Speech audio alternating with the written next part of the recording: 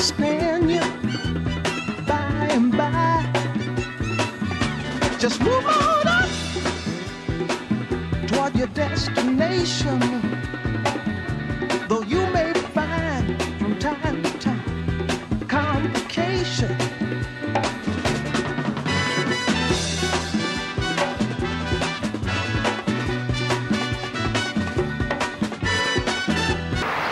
Hi everybody, what's up? This is Osiris with 15 Minutes, and I am outside. We have some noise outside, but you know we like it live.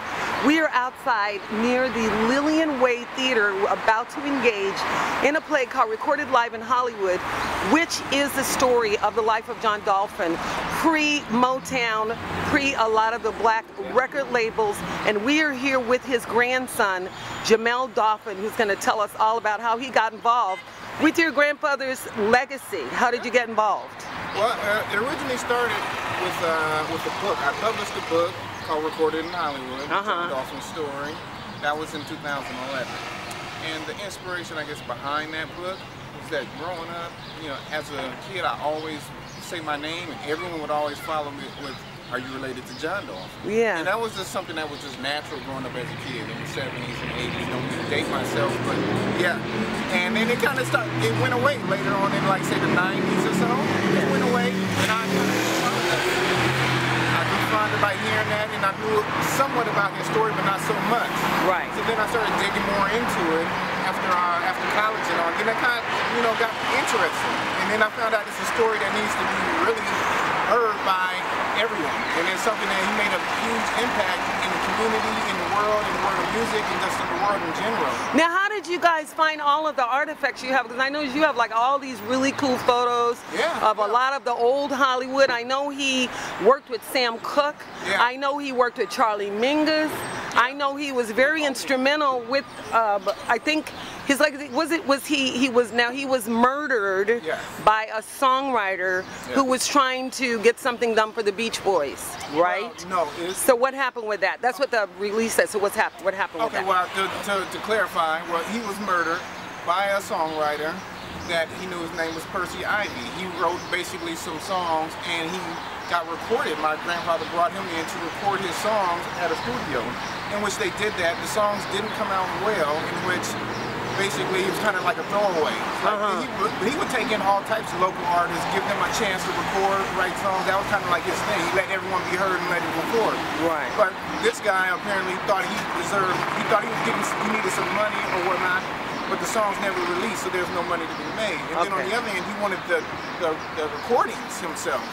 And when my grandfather said, "Hey, I recorded you on my money, on my dime, they're my recordings," and honestly, I really don't even know where those recordings is anymore. And he just couldn't get nothing out of my grandfather, and so he got disgruntled. Exactly. He became disgruntled, became frustrated, and ended up, you know. So how did all of the information and all of the his history get translated?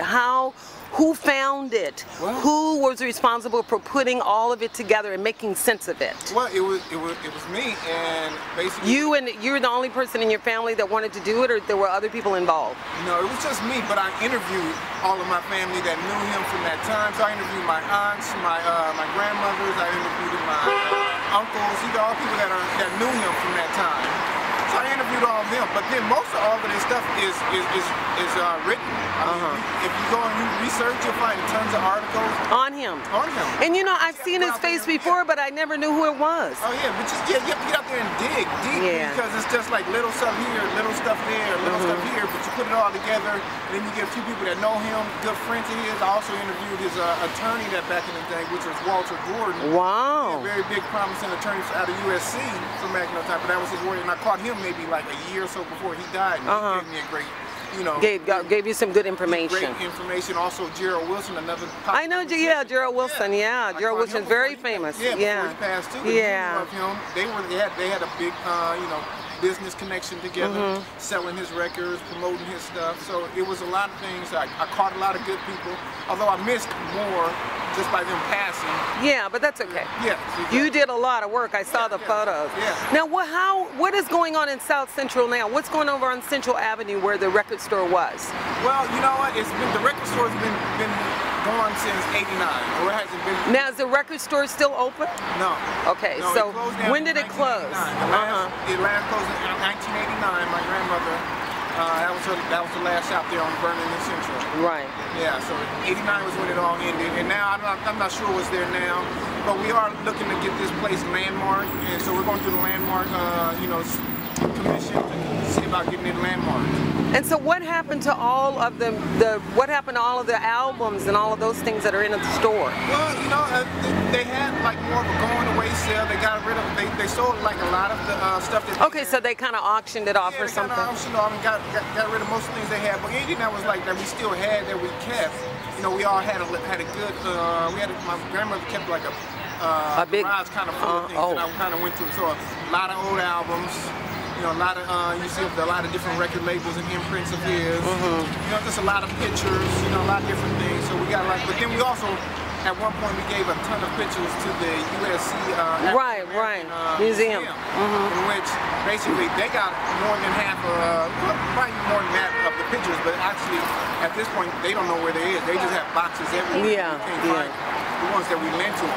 So I do have the ones that we still have. So you got quite a bit of stuff still. Yeah, I still got a That's great. Yeah. So do you still live in that area over there? No, I live in the Santa Monica area now. Oh, you do?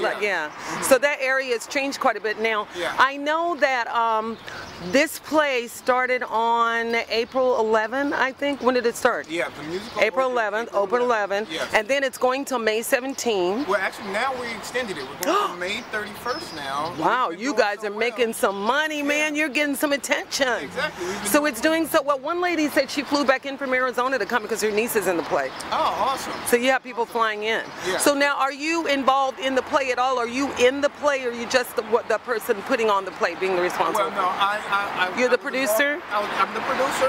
I'm involved with the writing.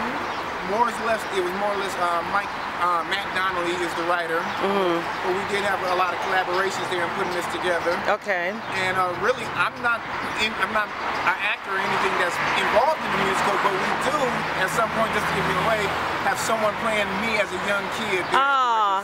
Okay, well that should be interesting. Exactly. So what can we expect to hear from you since you're becoming a documentarian? You know what? Well, look for us to grow this musical. So we're going to grow this musical.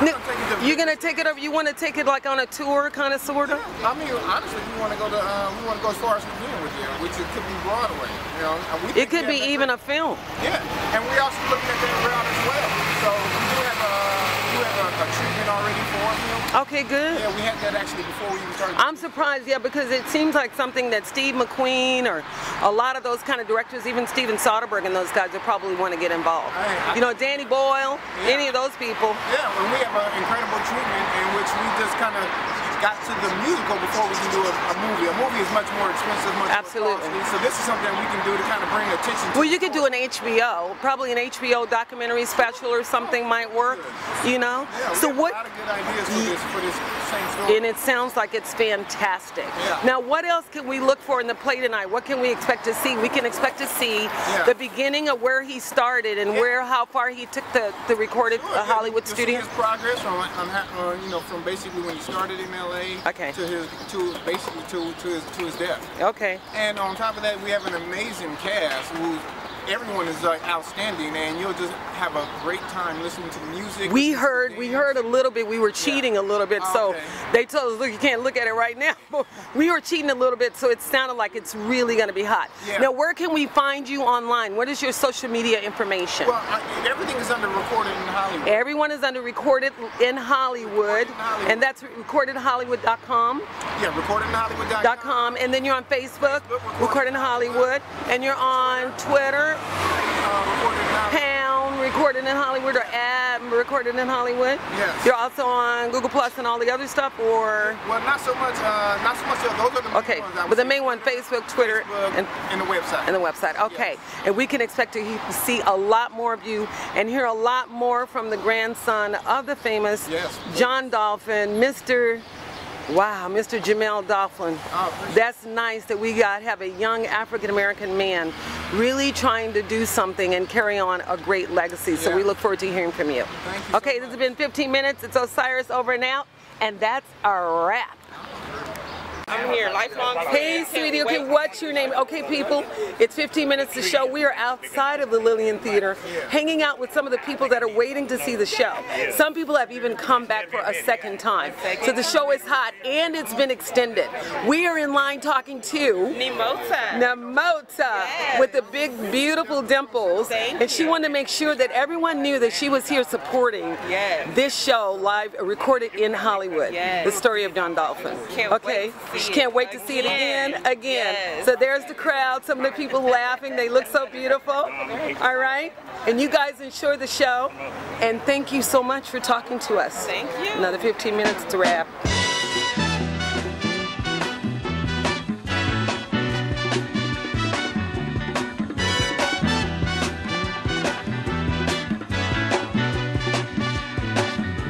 Hush now, child, and don't cry.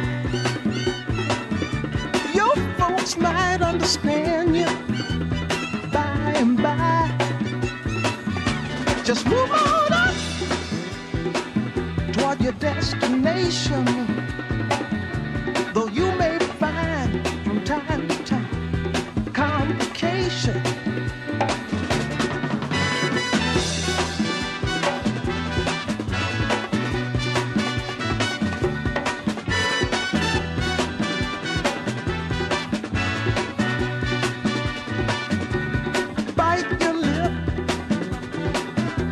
And take the trip. Though there may be wet road ahead and you cannot slip,